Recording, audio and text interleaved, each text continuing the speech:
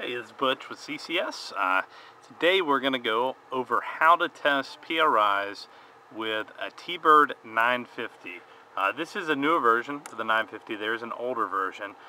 Just going to give you a brief rundown. The interface we're going to use are Bantam cables to an RJ48.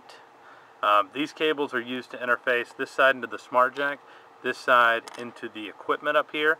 I have a transmit and a receive.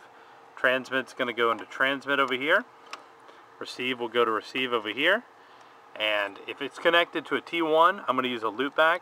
You'll actually see the signal, frame, and B8ZS light up. That means that we are connected. We're getting good signal from the T1 itself. And got pretty much the same thing as you're looping it back through all of the provider's equipment. So we're going to test the T1 PRI. We're going to select T1 here, and I'm actually going to move in. I'm going to kind of show you a brief rundown. You have your different views down here. You got your home, your setup, your results, and your system.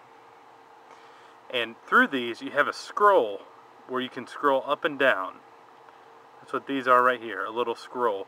And you can select those, and then when you have a selection, you can change them right here on these keys. That'll change. So I'm actually going to zoom in, and so we can see the screen really good. Let's see.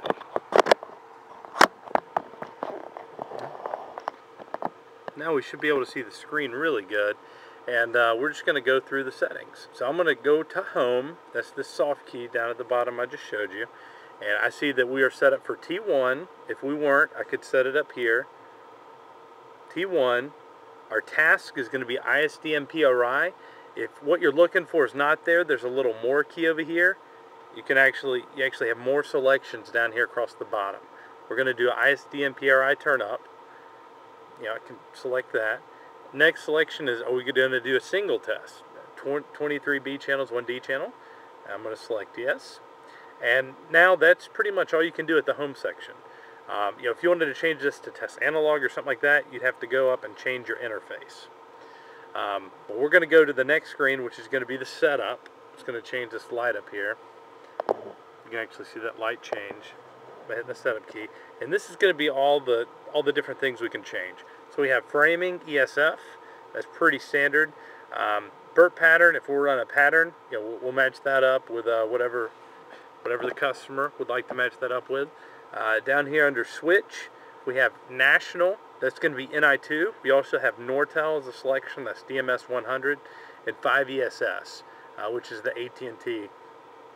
These are your different selections. National is pretty common nowadays.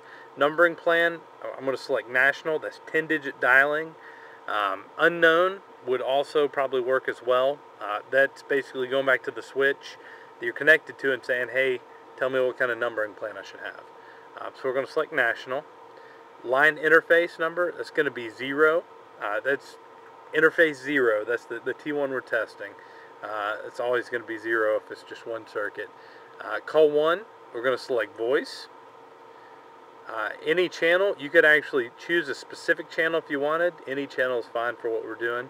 Call mode, this is where you can select different programs. So you can program a number 2, or a number 3, or whatever. I'm actually going to go up, and I'm going to keep program 1, and I've actually already got a calling number. So when I call, I'm actually going to call this number 866-842-4239.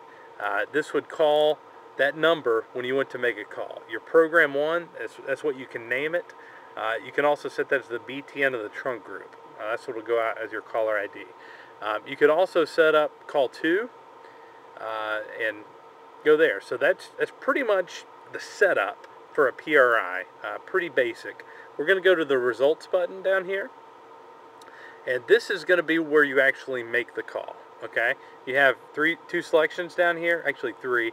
2 we're going to really worry about. One is the D channel display. Okay, if I select D channel display, this is going to tell me what's going on with the D channel. Okay, and to look over there, you're actually going to look at this screen over here. Right now, you'll see that all results are okay. The capture is active. If you have a D channel, I'm not connected to circuit, so I'm not going to have one. If you have a D channel, it's going to tell you D channel is ready in this field. Once it's ready, you're going to be able to make calls. To get out of the D channel capture mode, all you have to do is select exit. If I were to pull one of the plugs or something, it would actually show me some errors in that screen. That's kind of like what's going on with the T1 at the time. So I can go down here. If I'm ready to make a call, I'm going to select ISDN call control. And I have call 1 and call 2. I'm going to select call 1. And I'm going to dial call 1. This is going to be that program 1 that I had set up. And if I have a D channel ready, it's actually going to make those calls. Right now, I'm not connected to T1. It's not going to make that call. So, to exit out of this, I can hit escape. Or I think I can actually hit more functions. That actually bring it back. And, we can get out of this. So that's how you test an ISDN PRI circuit. Give you a brief tour. Down here, you'll see a self-loop button. Make sure that that's not on. If self-loop is active, you're not going to be able to make calls because your T-berd is looped back to itself. Over here, you have what's going on with the T1. You can actually, choose different options, which actually change the screen up here. And you can see what's going on with the T1, and that's by moving these right here. Over here, this is what's going on with the T1. For some reason, it gets disconnected, and you see a bunch of red lights. If you need to reset that, all you got to do is hit history reset. It's going to clear all the red. There you go. If you do need to refresh it, maybe try to get the D channel sync back up, you can select restart up here, and that'll kind of restart your connection. So that is the Tberd 950 ISDN PRIs.